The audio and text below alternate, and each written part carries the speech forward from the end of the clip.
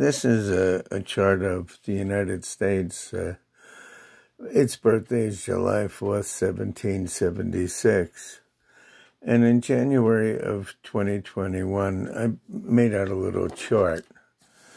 From about December 18th through about the 7th, 8th of January, it's a period of trying to straighten out problems, overcoming them successfully. But the challenge is people aren't doing them any favor. There's no consideration. There's nothing pleasant going on, no cooperation. And then from about the 7th through the 15th, 16th maybe of January 2021, a lot of confusion winds up to in some way get resolved. But the actions of the public, of people, juggling things, people being in front of the public are all controversial. So I don't know if somebody's going to try to appear before the public, causing a problem. Somebody with an R initial, first, middle, or last name, is resolving an issue, and somebody else, either a June, a Gemini, or somebody born on the 5th, 14th, or whatever of a month, is causing some problem. And then when you come about the middle of January, which is about the 15th, 17th, something like that, there's a big financial thing that comes up, and it's actually beneficial. There's some kind of meeting or a resolution to a problem, associations about financial matters, and that seems to work out. The problem is a money situation or a male with M-A-L-E causing a money situation. And then the last part of the month, from about the 22nd to 31st of January, there's something about some special advice, something medical or servicing happening, some problem, again, with a male or a financial matter.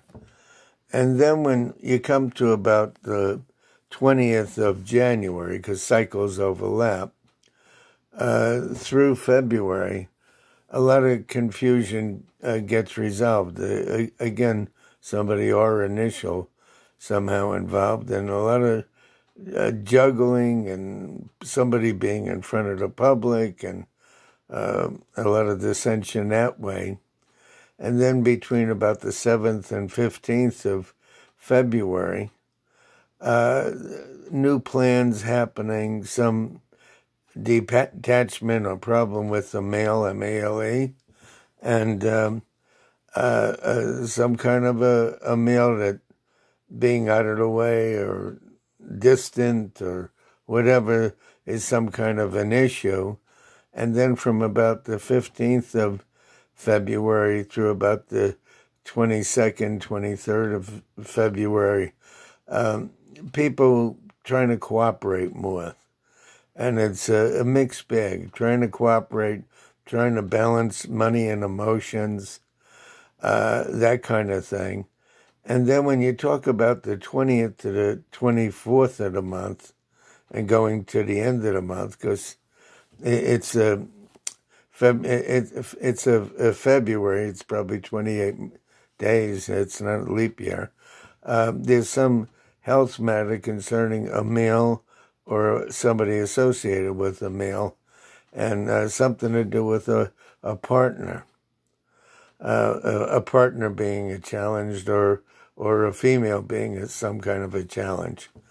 But when we look at the Kai Shi, from the end of December through January, you have two major arrows. One is that finances seem to get a lot better.